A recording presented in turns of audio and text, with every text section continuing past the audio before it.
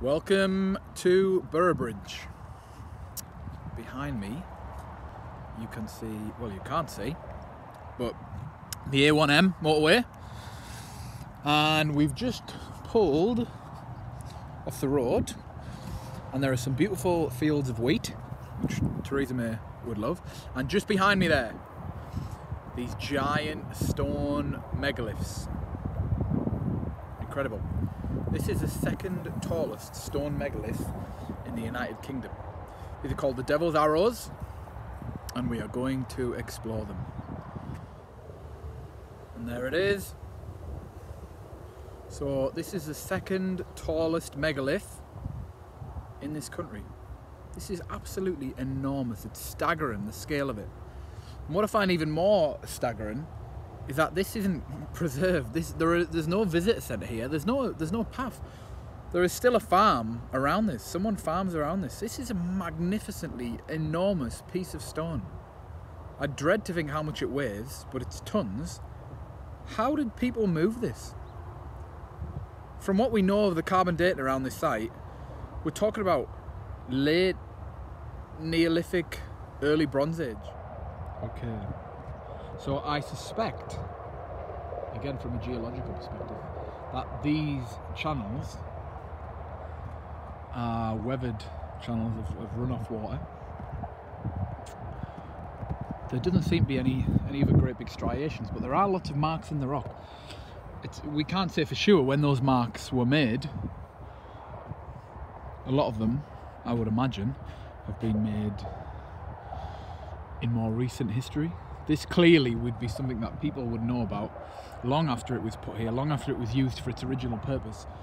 And like the name Devil's Arrow implies, this is something that has had a long life, a mythology attached to it, which has taken on many different meanings over the years. But if we are going to continue to think about cup and ring marks, then we do find evidence of rings, cups,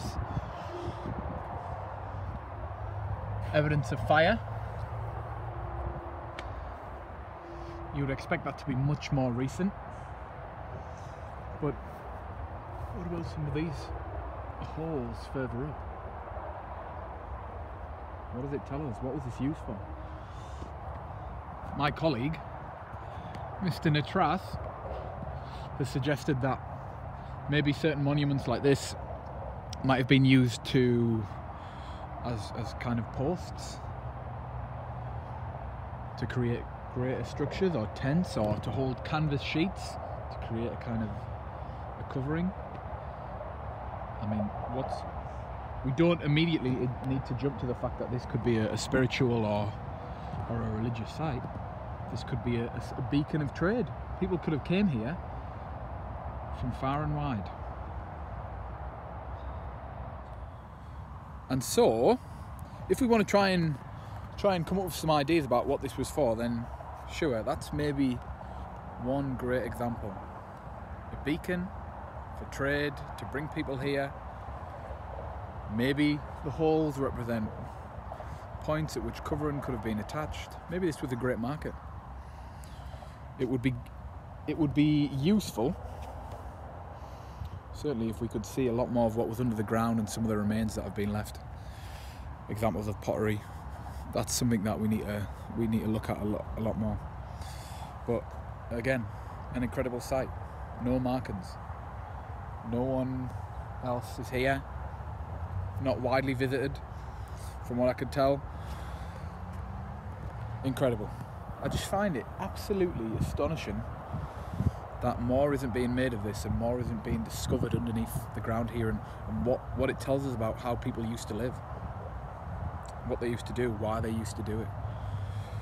And so there we go. There's the first arrow of the Devil's Arrows, which is at Boroughbridge in North Yorkshire. And so I'm going to move on, take a look at the next one, and we'll go from there.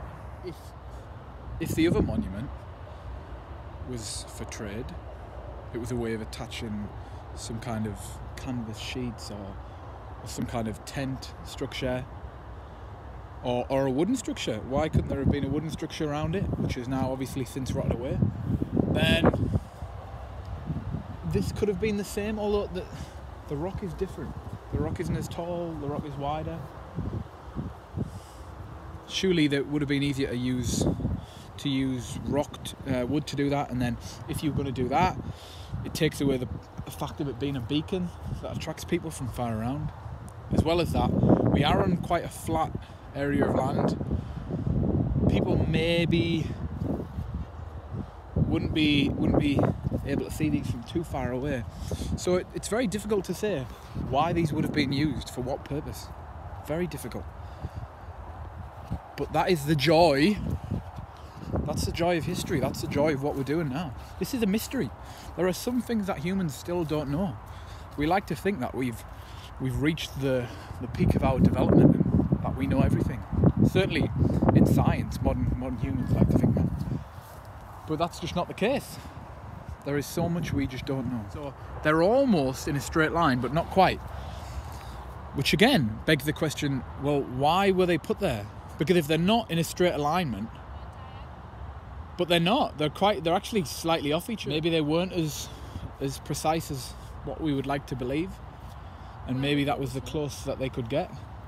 Or maybe, just to put it out there, this links to like what people talk about when they look at the alignment of the pyramids at Giza. Again, it's not a straight line, it's slightly offset.